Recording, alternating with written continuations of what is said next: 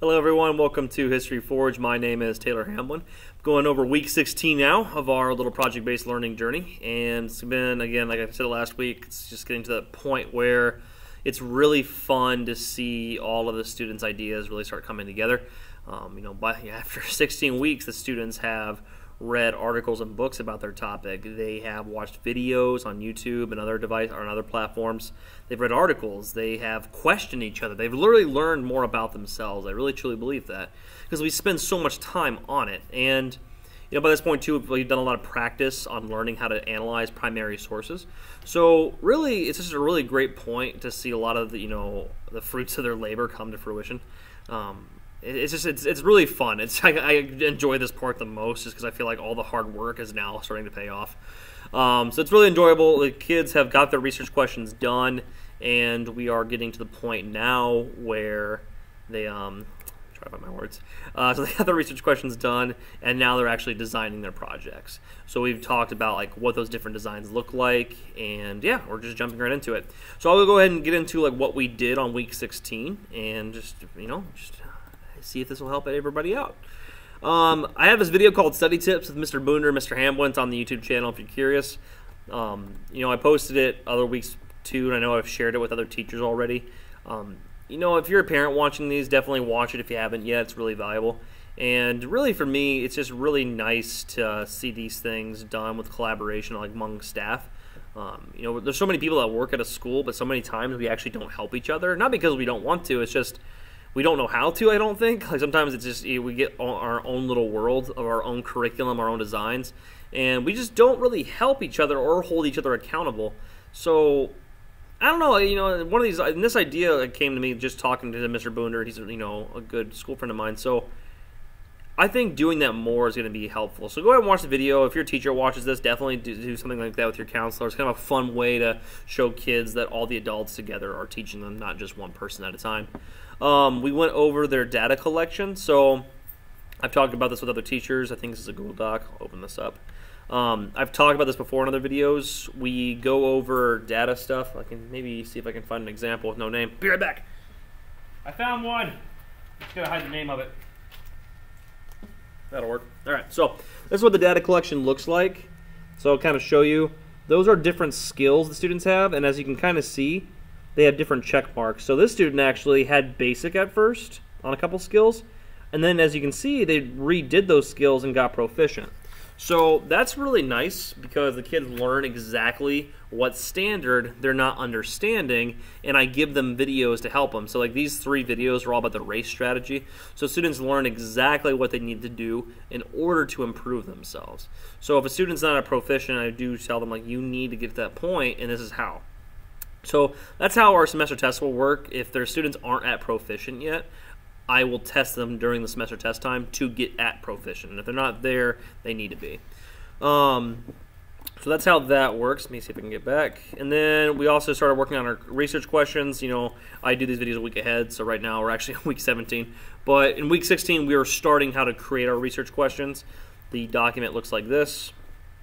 And the document's really helpful. I liked how it worked this year. I did a little reorganizing from last year, and that was a really good idea. And I put some, videos in here to help students figure out what a research question is. We dumped a lot of the research questions into here, which was really helpful. And as you scroll down, you can kind of see where it says Step 2, connecting main research questions with yearly themes. This all was part of that process. This was exactly what we did to make those questions better. So every step had something to do.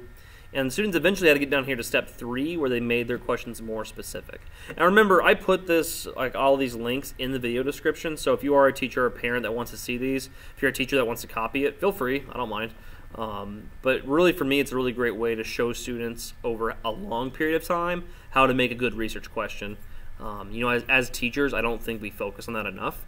A lot of times we give a research project out and we say, make a research question. And the kids have really never done that. They've done it, but they've never actually learned what a good one looks like. A lot of it's trial and error, but it's trial and error over years instead of over a week where they can really learn from that. So I think it really is our job as social studies teachers especially to teach them how to do good research, just because research is such a fundamental part of social studies that really I do feel like we need to be the class that steps up and does those things. So if you're a social studies teacher, that's kind of my call to action for everybody.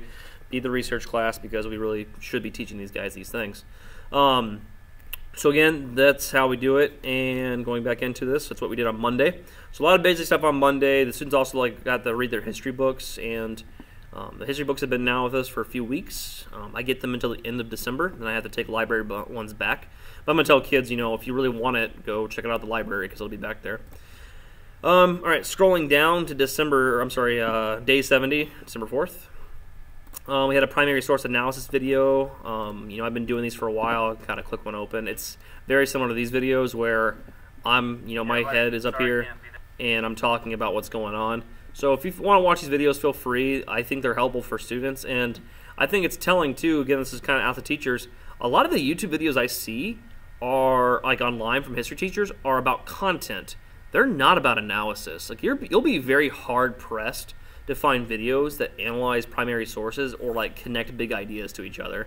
It's for the most part a lot of content stuff, and so I think that's fine. Those are fun videos. I use Hip Hughes, I use Armchair Historian, I use Simple History, I use Crash Course History. I think those are great videos to help kids get the broad idea of what's going on, and it's kind of a nice way to encourage kids to work while I'm doing something else, maybe doing an intervention or something. But we need to teach kids how to analyze too. They need to learn how to critically think, and right now there's not many history teachers, not to humble brag, but I'm the only one that I've ever found that's done that, and I would love to see more. So if you're a teacher that watches these and you want to partner on these things, please let me know, because I would love more perspective, because I for sure am not the only expert out there, and I know I have a lot to learn. So if anybody wants to work with me, feel free. So we did that primary source. On Tuesday, we also did primary source analysis. So it was a video that explained how to do it. I wasn't here that day, now I realize. So students had to watch this video, and that video told them what to do for this analysis. And that was part of their data collection too. So, the last month before semester testing, we do a lot of analysis because I need to figure out where the kids are at. What just happened? Oh, okay, it refreshed for whatever reason. But we do a lot of analysis just because the kids need to learn how to do it before their big projects. And I'm really proud of how hard the kids have worked and how much they've shown me that they do understand how to do this analysis stuff. So overall, it's been a really good time. So we did the analysis stuff. We're moving down to Wednesday. We did more creating a research question. So I made a video that reviewed what I think a good research question looks like. I always have students who are a little bit ahead of everybody just because they're doing their stuff right, and so I put them ahead. And it's nice because I get to use their examples for everybody else. And so I asked for this student's example. It's a YouTube video. I can open it up. And all these YouTube videos are on my channel, so if you're ever curious, feel free to use them. Hey everyone, I'll pause me. So this video goes over not only how to do the research question, but it also... Taylor. Oh man, he does not want to stop talking. There he goes. He's done. But these research are nice because they teach you how to do these skills, and it's also great because it shows a student's perspective. And these are the videos I give to people. I tell students who are absent, there you go do it. And if you're confused, ask me questions. And it's nice because then I can continue working with the kids who have been here and continue to keep everyone at pace. And for the most part, the videos work really well. Students always will have questions, but they normally either email me or they come to me in person during study hall or homeroom, and we figure it out together. So yeah, the videos are great. Feel free to check them out if you want to. They're all on History Forge. Going down, we have where it says creating a research question. Again, I gave more time to do that.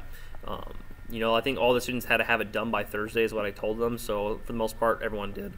Extra assignment. This was for the data collection. I told students, if you're not at proficient yet for your semester tests, you can do this extra credit assignment. I call it extra credit, but I don't really do extra credit. They can do the assignments as many times as they want, so I guess kind of it's extra credit. But it's basically just an additional activity that they can do in order to remaster things. So if they haven't mastered something yet, they can show me mastery. So just by them completing it, they're not getting points. They're just showing me that they understand a concept. So I don't really think it's extra. I don't know. I don't really call it extra credit because I don't think it is. I feel like a lot of teachers are hey, do these 10 worksheets that don't really prove you know anything, and we'll give you a bunch of extra credit. I don't believe in that. I feel like it's a big waste of time for the student and the teacher. So I would rather them actually show me that they've learned something and then accomplish that task. So that is an extra credit assignment. Again, it's a YouTube video. Feel free to check it out. I think I posted 3 YouTube videos. No, just 2. Moving down, let's see. We have Thursday, December 6th. We learned more about our category, so we started talking more about what your category was. the students had to take, we call it step 1. In fact, I think I have it in here somewhere. I can click that open for you. Yeah, it's this thing right here. So this is the Thursday link that it takes into. Like you can see, I got students already in the bubble right now. Students have these 5 categories they can pick from for their projects. So they can make a documentary, they can do a website, a performance, an exhibit, blah, blah, blah. A lot of different things they can do. It's really fun. It's really exciting. The kids get to create these really cool things. And by the end of it, you know, we really create these really amazing big projects. So for me, it's fun to see. It's fun to see how creative they get. I really just enjoy it all around.